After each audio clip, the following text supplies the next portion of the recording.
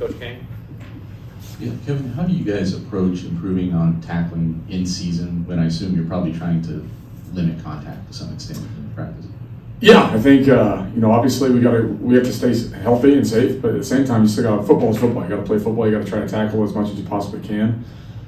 We emphasize like every rep is a tackling rep, whether it's your angle to the ball, your point of entry, how you stop the ball carrier.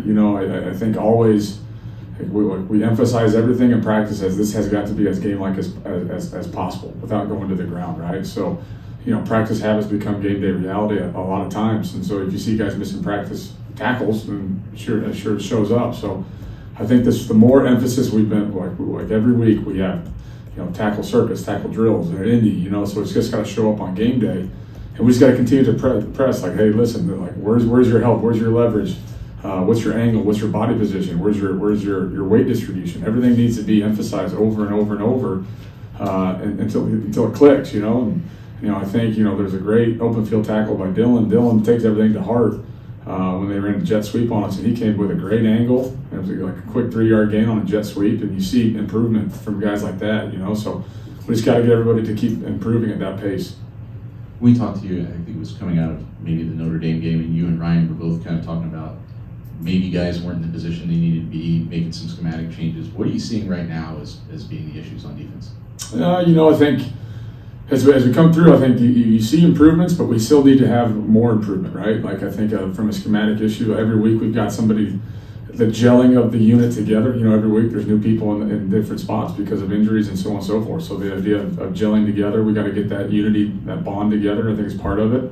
And then just simplifying things to help those guys make plays. I think if you go into a game with new fresh bodies in there, that you don't have to complicate things for those guys. So I think as coaches, we got to simplify things a little bit to allow those guys, the newer faces, to feel comfortable and to play fast, and just continue to keep repping and beating with these guys to get them comfortable in things.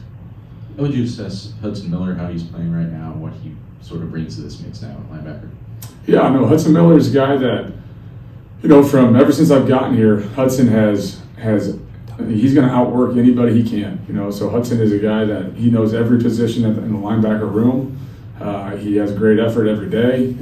He's a guy that he's not going to screw up when he's in there. And he plays hard and whatever physical limits he may have, he's going to work his tail off to get what he needs to get done. So you think.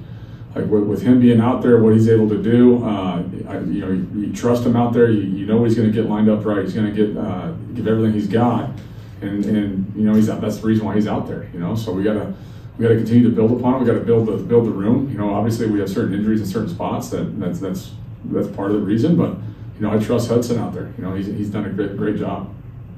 Oregon's obviously got a talented offense. Just what kind of challenges can they pose for you guys? Oh yeah, man! They're a very talented team. They're number 2 in the country for a reason. So, it starts with their quarterback. The guy's got great moxie about him. He's got a certain way where he carries himself and he delivers the ball to where he needs to and to his Boilermakers. And then you got the tailbacks are a room where they're fast and they're physical. Their tight ends are guys that they target those guys a lot. And then number 3, and then you got their skill guys on the wide outside. Where they got speed and they utilize those guys all over the field, different formations. They put number 15 all over the field, So, and then up front they do it. They're athletic and they're physical, So I think all in all, like when you think of an Oregon team, this is about what you would expect, right? They're a solid team, but every team has problems and concerns, and so we have to be able to attack those problems and concerns when we feel necessary. So I think it's a great challenge we have in front of us. Kevin, not to oversimplify things, but is there just one main culprit that's really been at the heart of the defense having some issues? If I go back and say, all right, what do we got to do? We got to get the ball down. We have opportunities to make plays and get them down for negative gains, and then turns into gains of 20. So like if we have guys there to tackle somebody, we got to get them down. So I think our tackling is always going to be something we stress and emphasize, but we got to be able to do it more. And then, like I said, I think the unity, just continue to build the unity within the unit where they feel comfortable, where everybody trusts each other to know what's going on, So just keep practicing, keep getting better. And, I think the resolve of these guys right now, the energy is high with them. They still, like to their credit right now, they're playing with enthusiasm and emotion, which is a great thing, you know. So we just got to continue to build upon that. You know, 5 sacks, I think, last week, and KJ had a big game, and the defense scored a touchdown. Just sort of talking about Jennings in particular, had a real strong game. Yeah, KJ's KJ, man. KJ's a guy that, you know, instinctively he's a great football player, but now he's taken his game to my opinion, KJ has taken his game to another level. You know, he's learned a new position. He's been able to, from game 1 to game 6, you've seen his improvement at that position at middle linebacker, you know, and he's able to sift through blocks and make plays in the backfield. And you saw him shoot gaps against Illinois, making TFLs, and then you see him on the edge, holding point, rushing the passer, you know, and KJ has become one of the great leaders of not just our defense, but our team, you know, and like I am lucky to have and be around KJ because the kid loves football. You know, it's a breath of fresh air when you get to sit in a meeting with KJ and just how he loves to watch football, talk football, and play football, you know, and it's infectious for everybody, you know, and we got to get more guys to like him on, like, you know, in the future, you know, because we got to, like, if you got guys like KJ on your roster, you got a chance every week, you know, and that's our goal, is to find more guys like him, and he's a joy to coach, he's a joy to watch, and you just see what he can do, you know. He had sacks, however many sacks he had, and you know, he's playing his tail off right now, which is fun. Coach, you look at the sort of the outside. You know, you mentioned some of the good things that you're doing. What do you feel like are those things right now, and then just the simple additions within the tackling to finally make it all click together? It seems like, you know, this defense has kind of come down to a game of inches almost.